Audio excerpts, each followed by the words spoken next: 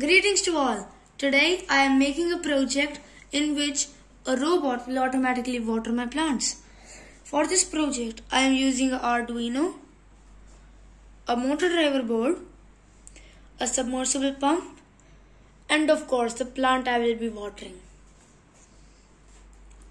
This will water the plants based on whether the soil is wet or not. For this first test, these two unconnected pins represent dry soil and connected pins will represent wet soil. Once I power up my board, water should start flowing out of the submersible pump.